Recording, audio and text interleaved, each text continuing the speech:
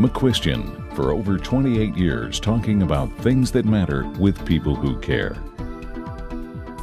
Production of McCuistion is made possible in part by individual viewers, supporters of the Foundation for Responsible Television, the Hatton W. Sumners Foundation, helping to educate the public about the fundamental principles of their democracy and thus be in a position to help formulate public policy. The University of Texas at Dallas, creating the future.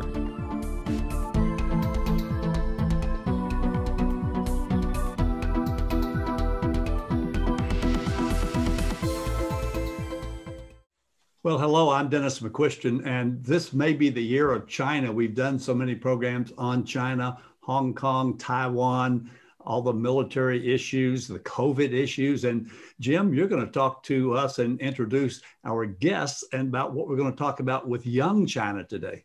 I sure am. And you're right, we've covered so much on China, but this is a topic that is really, I think people are going to enjoy because it's such a different perspective. As you know, China has a population, a very large population, and its population is 700 million for people under the age of 40. Now, just to put that into perspective, that's more young people than there are in North America, Europe, and the Middle East combined. So we really do need to know what they're thinking, what they want, and how they see the world. And to do that, we are joined by Zach Dychtwald. He's a graduate of Columbia University. He grew up in the Bay Area. Then he has spent the last several years in China, where he's gained just wonderful fluency in Mandarin. We had the chance to hear him speak just a moment ago. And during that time, he was researching and writing this book, Young China.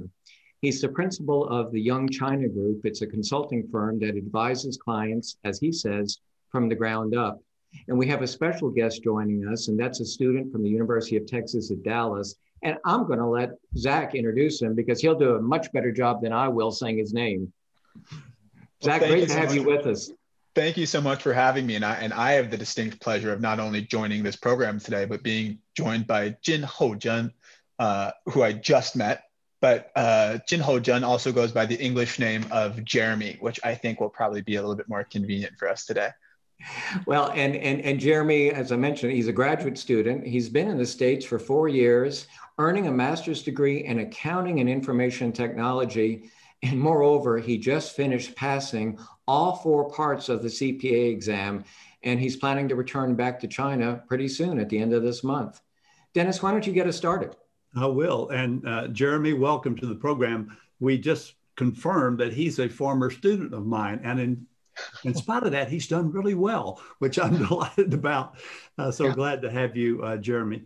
My pleasure. Give that viewer some sort of perspective on the China demographic issue overall, and then you can bring it down into the young China perspective. Absolutely. So demographers love to say that demography is destiny, right? And if that is the case, China has long been tampering with its own fate. So one of the things we don't necessarily appreciate is that China had the largest baby boom in human history. Between 1950 and 1980, China's population increased from 540 million people, so only 500 million, to 1980, all the way up to 980 million people, an increase of 440 million people. That's more than the entire population of the United States. Now, on the back end of that massive baby boom, China engineered the world's largest baby bust with the creation of the one-child policy. And so you have a demographic pyramid, a lot of young people and very few old people, which is what China has been traditionally, effectively turning itself on its head, as there's also been an incredible longevity revolution. So in China today, you have this upside down pyramid of 4 grandparents for every 2 parents for every 1 child, which poses an enormous amount of problems and is really pushing it's really the impetus for a variety of policy shifts in China, variety of social tensions and cultural tensions in China, and really amounting to a huge amount of pressure on the bottom of that pyramid, these young people who are faced with the task of, okay, how do we support our country going forward? How do we support our family going forward? How do we support ourselves going forward? And try to make ourselves happy along the way. With that being said, this so-called small population, there's over 400 million millennials in China. So millennials alone. I'm a millennial in the United States. There's 80 million of us. So there's 5x more young people in China than we have in the United States today, with increasing economic and political clout, not just in China, but also on the world stage. Why is it important for that viewer to know more about China, and particularly more about the young people in China? It's so important to understand specifically this young generation, because they will be impacting your life and all of your viewers' lives personally. And so I don't care if they're in sort of global trade and business, or wondering why, the price of gas or the products on their shelves are looking a little bit different. I don't care if they're interested in the global movie market, or wondering why is it that when they bring their grandchild to see a film, it's now featuring Shanghai as prominently as New York or Los Angeles. There's a shifting global cultural gravity that's taking place right now. For many of us, it's uncomfortable. But understanding this people first understanding or perspective on China will give you more insight into why the world is shifting the way it is, will make it more comfortable and easier for you. And will also create a tremendous amount of, frankly, opportunity. We always talk about competition. We rarely discuss collaboration. The opportunities for collaboration are vast. Zach, very briefly, remind all of us why the one-child policy was put in place. I think it was in, 1979, and recently lifted about 5 or 6 years ago. Why was it put in place, and why was it lifted? So it was on the back end of this absolutely enormous baby boom. Remember, from the 1950s and 1980s, this was really the Mao era in China. And he believed at the beginning in the early 1950s that greater population meant greater strength. Now, people took that quite seriously. And so the average births per family rose to around 5.5. Now, China has 20% of the world's population, but only 10% of the arable land, which means they simply didn't have enough food to support the population. They instituted the one-child policy to try to control that. It was a relatively brutal solution. And so, you had this one-child policy be put into effect. It was recently relaxed, but still a lot of families in China are not having that second child, and certainly not that third child today. Dennis, well, let me ask you this, Zach, one more question before I go to Dennis. This must put, as we see, so many people are leaving rural China and going to the large cities, and God, there's so many of them. I want you to tell us how many are over X million, but that must put even more pressure on the family unit. Oh, absolutely. And by the way, this demographic shift is really about pressure. I think when we think about young people in China, and particularly that single child, we have there's a reputation of what's called the little emperor. The idea is that this upside down pyramid works like a funnel. It's a funnel for resources. It's a funnel for love. It's a funnel for food. There's actually been an obesity issue in China over the last 10, 15 years. But it's also a funnel for pressure. The expectations of the family, the expectations to get ahead, the expectations to study abroad and have an ascendant career, all fall on that one child. So I often say that, for China's little emperors, heavy hangs the head that wears the crown. Because on one hand, they have tremendous opportunity. In 1980, only 11% of the population, of the adult population, was high school educated. Today, 1 in 3 of all study abroad students in the United States come from China, a tremendous education revolution in the space of 2 generations. Now, on the other hand, the pressure to succeed, to get ahead, and ultimately to support that family unit also falls squarely on the shoulders of this young generation. All right, Zach, I'm going to give Jeremy a chance to respond to the question I'm going to ask you right now. And the question is sort of a dual question. First of all, the pressure that they have in studying. You write a lot about it in your book. They're very good at studying. They're very good at education. There's a lot of competition there. And Jeremy, you were a great student, as were almost all of my Chinese students. And I think you're good at testing. And was this something that was built into your culture, this idea that you've got to study hard, that you've really got to be good at testing, and that the competition is fierce? Is that true? Well, our country have a very long history for the testing. Even the UK government, they are civil servants. They learned that experience from our history, China history, how to elect high-skilled people to join the civil servants. I believe right now, because the high population, the most fair way or equal way to get the position in the whole system is the testing. I believe it's the only choice right now. Zach, one of the things that we often hear in the United States is that Chinese individuals really aren't very good at innovating. And that's one of the reasons they come to the United States. Is that your experience? And if so, how is China adjusting? The Chinese education system specifically is not great at innovating, honestly. And Jeremy just touched on this. Because there are so many students, there's 9 million college graduates this last year in China. That's a lot of recommendation letters that you're reading from professors if you go that route, right? And so the test score ultimately is what defines a student's ability to get ahead, and just a test score. So if you're the captain of the cheerleader team and trying to show leadership skills, that's great. You're wasting your time. You should be studying for the test. You're the best debater in the province. That's really sweet, and I'm glad that you've gained those skills. But that might not help you get into a good college the same way it would here in the United States. So ultimately, the studying and preparing for tests means that these students are often better bubble fillers than innovators. They're better at test taking than necessarily creating. However, for years, this has been recognized within the Chinese system as being a major deficit within the education system. It's really hard to overhaul an entire education system. It's much easier to send students to a sort of tried and true system of creating innovation, and that's here in the United States. So, we often ask, we think of the Chinese government as being relatively protective of the mental diet of the citizens, what sort of information people are consuming. And yet every year, hundreds of thousands of often the wealthiest, the smartest, sort of the upper crust of Chinese society is being encouraged to come study abroad here in the United States. And that's because our education system is far better at creating a style of thinking that is ultimately conducive to innovation, which China desperately needs, again, going back to Dennis's question, to help get out of that real demographic trap. How do you create more value with fewer people in the workforce? So how many Chinese students have gotten a perfect score on the SAT, say on a typical year? So we don't actually have specific data about this, but I personally have interviewed about 10 different individuals who've gotten 2,400 and each year, or a perfect score on their SATs, and each year there's only about 500.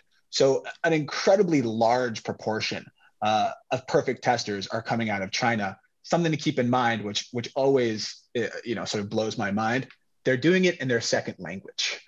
So, I mean, you're talking about test takers who have come out of an ecosystem of competition that makes ours look like AAU basketball compared to the NBA. It's a real divide in testing ability. And they don't always get into the universities of their choice either. Well, this is what's so shocking. For the book, I interviewed two one perfect and one near perfect test takers on the SAT, both incredibly motivated, well-rounded. One had actually taken around 11 courses from Harvard. He wanted to be an astronaut. And this was before by the way, he got into college. He was doing this all online in Sichuan province. And yet he wasn't taken in. He wasn't accepted into the school. I was actually interviewing for Columbia at the time, or on behalf of Columbia at the time. He wasn't accepted. And what you realize is that a lot of the best and brightest from China, because they're so good at test taking, the value of that test taking score is being diluted in the eyes of recruiters and the admissions teams in colleges around the country. But the greater backdrop here, by the way, is competition. This student base in China, who has, for the most part, been competing within China, over the next decade is increasingly going to be competing on the world stage. And so my question is, how prepared are your kids to compete at that level, honestly? Because it's something that as Americans, we have to think about critically. That level of hard work, competition is ingrained in this young generation in a way that I frankly haven't seen as much in my generation here in the United States. Yeah, and Zach, there's another part of that culture thing that is significantly different, and that's the concept of filial piety. I'd like you to tell that viewer what that is, and then I want to get Jeremy to respond to your comments. Filial piety is is a moral construct in China. To be good in China is often to be a good son or daughter. So the word in Chinese is 孝顺. It actually comes back to this idea of demographics. And Dennis, I'm glad you sort of set out this framework. China's traditional retirement system was their kids. This is often, frankly, why there's so many, traditionally, so many children in a Chinese household. The idea was that you'd have more kids, the kids would look after you into old age. That, of course, was a lot easier when the life expectancy was lower. And so this idea of being a good son or daughter is hard baked into the Confucian moral system within China, which to some degree or another still exists today. And it absolutely drives the consumer marketplace in China and the way that finance moves within a Chinese family. So you have young people being more willing to look after the older populations, and the older populations being far more willing to invest in the educational futures of their kids. Okay, Jeremy, you've got this idea of filial piety. I noticed you shaking your head when he mentioned the word and all that. How does that look from your standpoint? And do you see things changing at all with your generation? Well, my generation, for example, we still have the boundary or the burden of this pressure. You have to treat your parents and follow their disciplines. They just draw out. And for some parts, I believe Chinese people more like Italian people, you know, the big family, the bigger the family is, the better it is, I believe. And but I believe something will change because, you know, for the generation like me, they got the education or the information from the Western countries. They may not like my kids to follow my rules or my path, you know, and it may change gradually, but you cannot expect that immediately, I believe. Let me switch to politics for a minute and Zach, ask you, what is the relationship between young China and the government and specifically the Communist Party? So it's a question, excuse me, it's an answer that I think a lot of viewers won't necessarily like or necessarily empathize with. But one of the defining characteristics of this young generation is pride.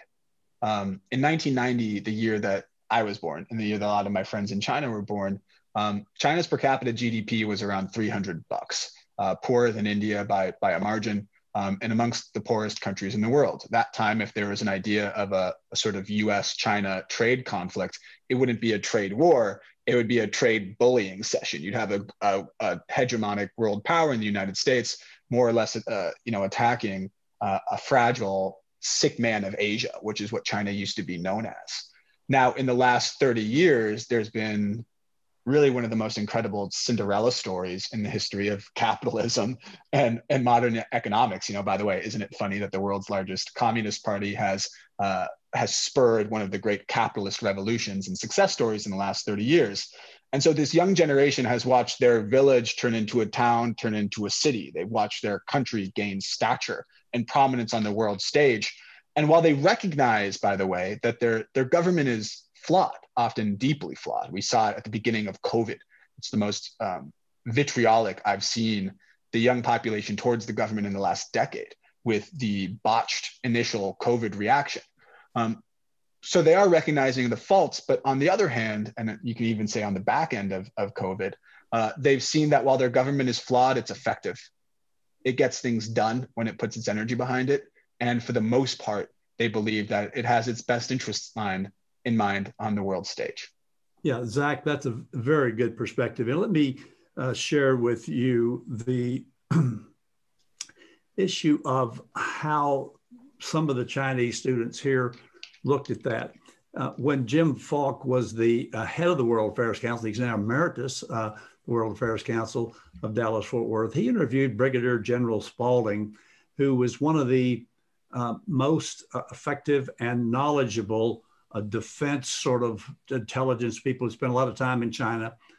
And he was very critical of the Chinese Communist Party.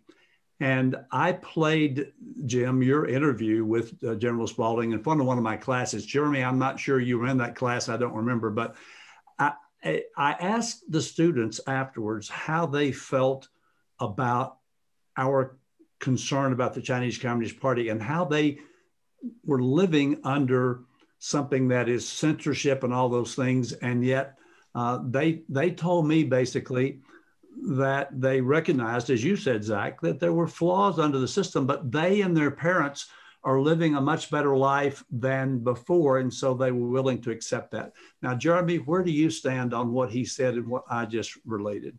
I know what they request, and I believe for some parts of the request is very reasonable.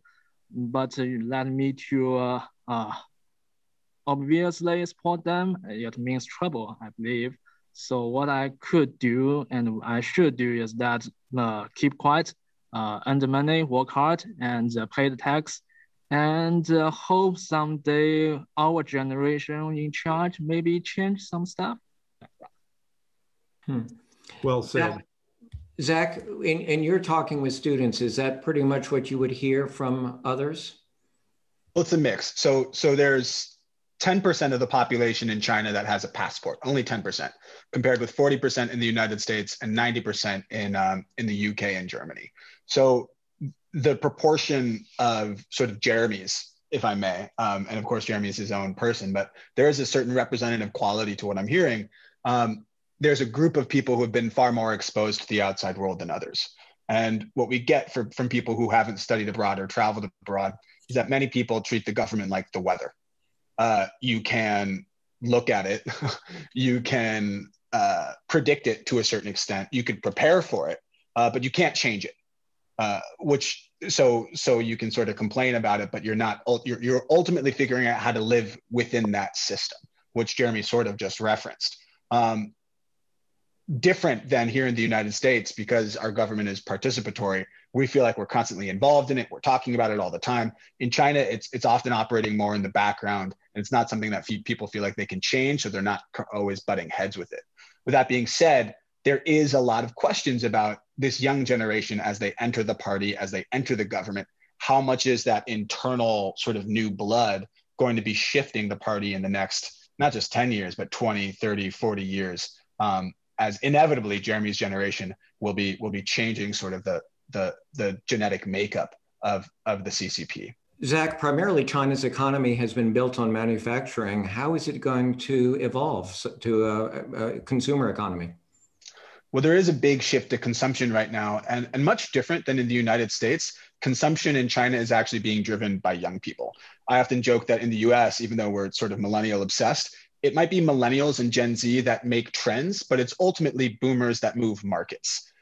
Young people in China are controlling a lot of the consumer clout, often being aided by their parents. And so global brands, Nike, Airbnb, Microsoft, Pixar, what have you, when they're talking about the China market, they're really talking about the Chinese young market. Much of the opportunity rests in this under 40 demographic in China.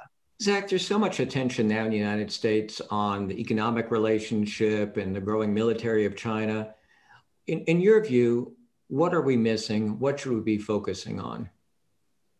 We're missing the people. And I say this, and it feels so obvious, but most of our conversations on China are about big government, which for many of us is scary. It's sort of, we have this Cold War hangover where as soon as we hear communism, it's a knee-jerk reaction. We kind of, okay, bad. We also talk about big economy, which is exciting. In my work, I talk with a lot of business leaders who are, sort of chomping at the bit to understand the Chinese market, specifically young people, by the way, who wield a lot of the economic clout. What we're missing in all of this is an understanding of people, which is why I'm so grateful you guys have Jeremy on today, because so often we're not interacting, we're not hearing, we're not talking about the concerns of people themselves. And I believe that a people first understanding of China, an understanding of the hopes, wants, needs, what keeps people up at night, what has them excited about their future, what they hope for themselves, their family, their country, that people first view will allow us to develop empathy. And empathy is not just, fuzzy wuzzy feel good. It creates better business relationships, which creates better economic and political ties. And quite literally creates a far better world. And that to me is what's missing in the US-China relationship. a people-first perspective of China for a better world. Yeah, thank you for that, Zach. We just have a couple of minutes left. So very quickly, you write in your book about what freedom means to these young people. Explain that to our viewer. There are so many different types of freedom. And here in the United States, when we sort of, tattoo freedom on our arms somewhere, it's not really specific. In China, young people dream about freedom. I actually do have friends who have tattooed it on their arm. I have a friend who wrote it on their ceiling. So it's the last thing they see every night and the first thing they see every morning. But rather than freedom from an oppressive and restrictive government, which is what we so often describe or imagine, it's often freedom from an oppressive and restrictive set of traditions, set of expectations from their family. Jeremy mentioned it before with real estate, getting ahead, getting married by a certain time, getting a job with a certain income. These expectations can often be crushing to this young generation. And so it's increasingly just freedom to live the life they want on their own terms. Jeremy, what would you like people to know about the relationship? I believe the relationship should be keep the communication at the first. As the one point one said, no man is an island, entire of itself. So we have to keep an open mind to the outside world and not be arrogant or some kind of exaggerate others' intentions, and learn some stuff, learn each other's good points, try to figure out the way to live together. Well, I think that's a great way to close. And I want to wish you a safe return back to China. And we're so glad that you had such a good experience in the United States at University of Texas. Thank you. Thanks very much. I think this was fascinating. We have done, as Dennis said in our open, so many programs on China, and it's great to have a different perspective. And if you've missed some of our other programs on China, please do go to McCuistionTV.com. You can catch up on all of those programs on China as well as others. And please follow us on social media. And remember that we're here to bring perspectives that matter to people who care.